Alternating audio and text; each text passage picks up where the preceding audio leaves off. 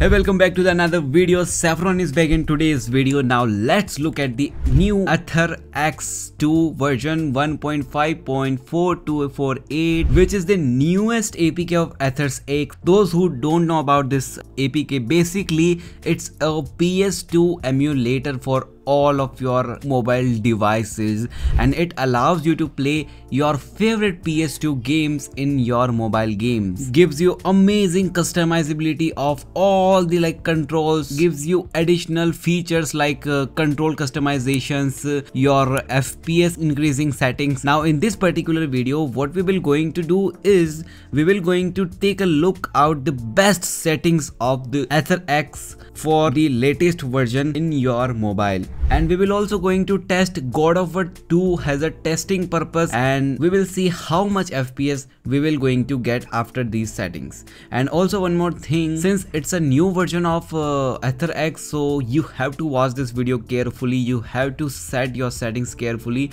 Since I am running this emulator on my Poco F64, which has Snapdragon 8 Gen 3, I ran this game at constant 60 FPS, and how you can do for that you have to watch this video. Now before we start, let me tell you about our Telegram channel. If you don't know about Telegram channel, make sure to join this Telegram channel, because you will get so many resources, so many videos, notifications, and it will going to help you a lot, guys. And if you are interested to watch emulation related videos, make sure to subscribe this channel. You can subscribe the channel and also turn all the bell notification icon to support me, because of course these kind of videos take too much time to researching, creating, editing and uploading. So hope that you understand all these efforts and you will going to support me. So now let's further delay and let's start. And now you can see that it's showing welcome to AetherSX2X. Just next, click on the next, click on the okay, let's wait for it. Here we can see all the settings right now. So it's showing optimal safe default. So basically if you mid to high end devices, use this.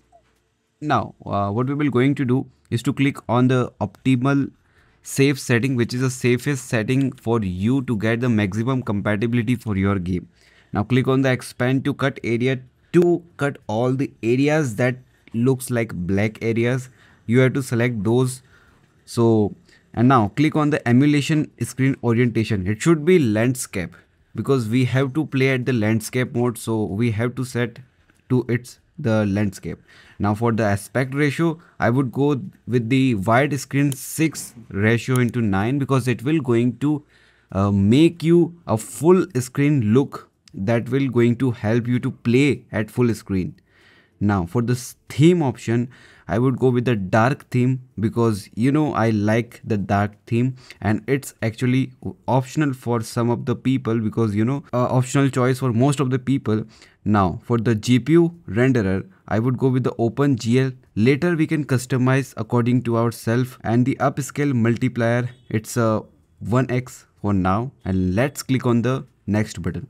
Now here we have to choose the BIOS. So for the BIOS option, what you have to do is to click on the plus option. When you click on the plus option, it will redirect to your files. Now here what we have to do is to go to your location where you have installed the BIOS file. Now I have installed the BIOS file in my PS2 folder, which is the BIOS main. Now click on the folder, and here you will see I am getting this folder which I have installed. Now here you can see that we are getting so many BIOS files. Now here's the trick. What file you have to choose which would be compatible with your phone. Now here you have to see this video very carefully. And now here you can see in Z-Archiver. So this BIOS, which is the version 2.20 2006, it's the latest version of BIOS. So what I'm going to do is to delete these files, so we can install this latest BIOS file. Now go to your AetherX again, and here you can see this file over here. Now we have to go with this file. Click on the click here.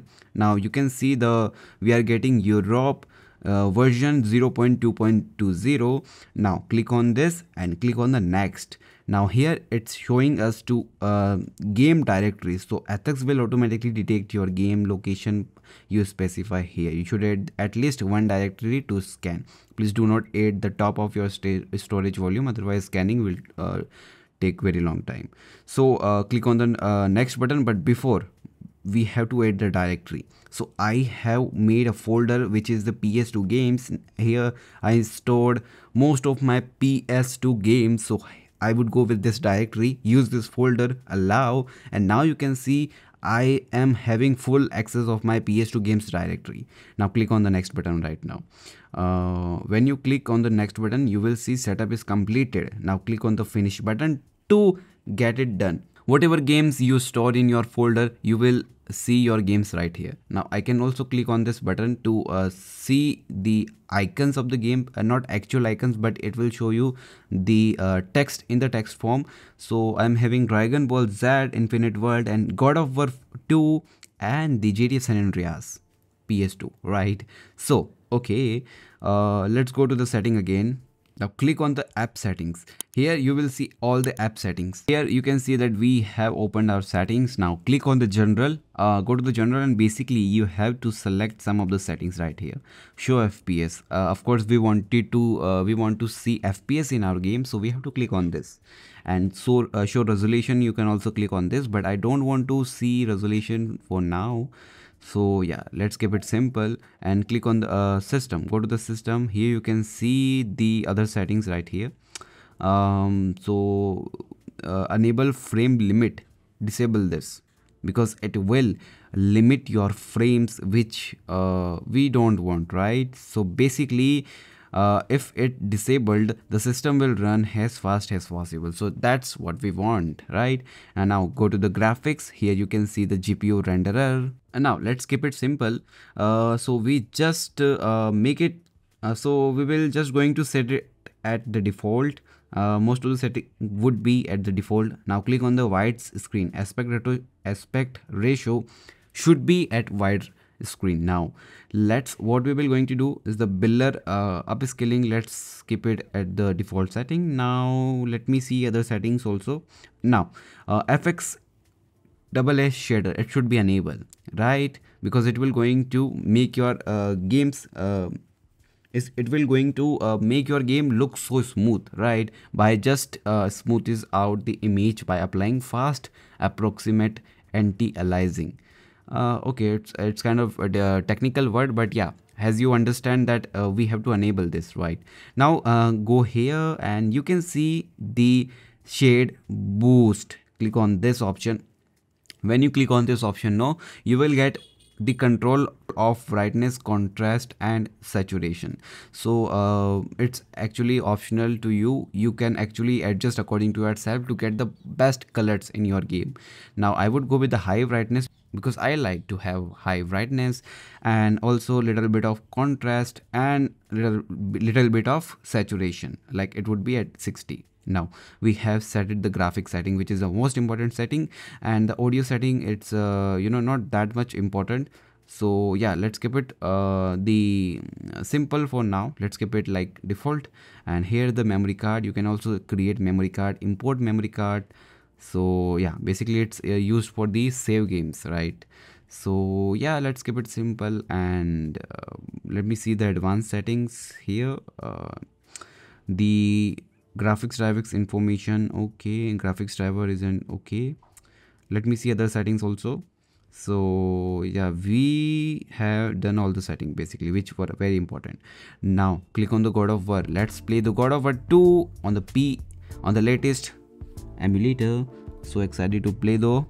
Yeah, so now you can see that the game is open finally. Now the game is running, as you can see. Let me change. Can we change the in-game settings? No. Okay, no. Let's open the God of War 2 in-game. Now you can see that the game is running at the 60 FPS. Oh my god, the game is running at the 60 FPS purely, bro. Can't believe on this.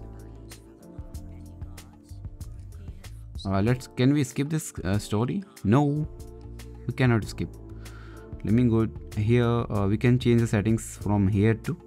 So I think the resolution, let me set, where's the black screens, right? So we have to remove this black screen. Now I would go with the stretch full fill screen, so it will going to make your game little bit stretch, but it will going to give you full screen experience. Now you can see that I'm getting full screen experience here.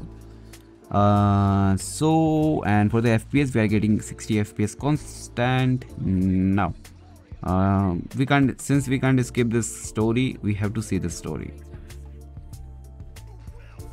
Now you can see the game is finally running and we are getting constant 60 FPS, bro. I can't believe on my eyes. I'm playing on the Poco F6 and it's giving me constant FPS. The game is not lagging at all.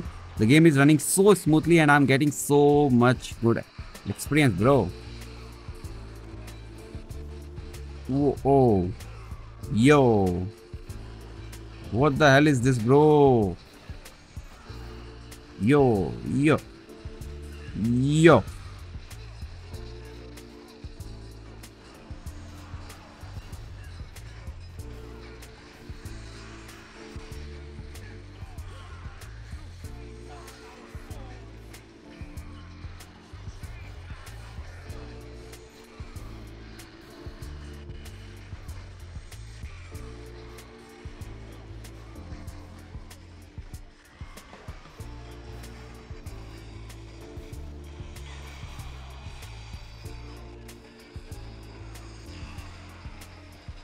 Let me increase the resolution of it so that we get maximum quality.